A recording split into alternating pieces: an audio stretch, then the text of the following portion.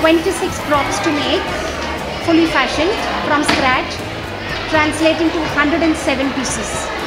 And we've had 5 weeks. I think it brings the play alive. It would be too bland without the art. Without the artwork, it would just be a bunch of projections. And that wouldn't look very real. It wouldn't look as realistic as our artwork.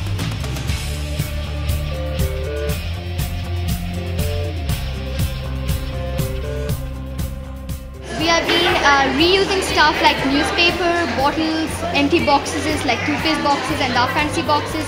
We have not been only using plastic, but we have even been reusing paper. Everyone told me to choose either dance, acting or music, but I chose art because I think it's the backbone of the production, and I love working with my friends to create multiple pieces that we can showcase on the stage. We have something called 15 staffs we have to make completely from scratch for all our monks and dancers. And you will see some of them, the children are working on it.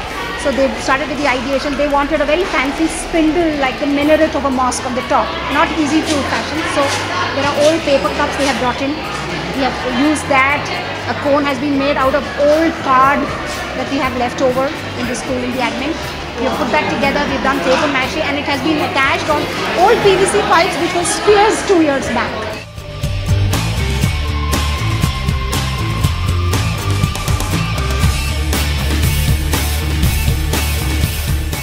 Everyone's been assigned a job with a specific theme, and we keep moving on with different new props after finishing a certain prop. The aha moment for me is there.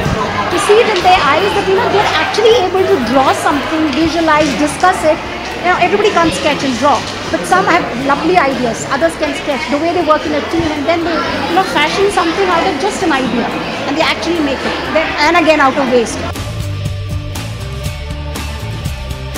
I've learned that teamwork is very essential. One person can't do everything, and there are a lot of people who are good at certain things. I want the audience to know that each and every prop that's gone on stage, that's been put up there, has been hand done, made by these little hands.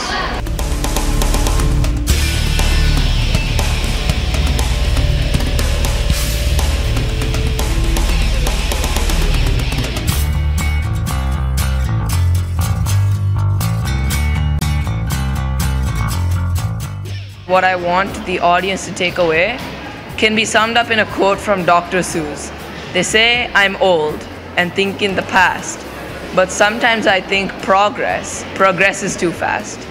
I think that we can learn so much from history, and that's shown in the fact that the main characters go back in time and learn from what previous things were done to save the future.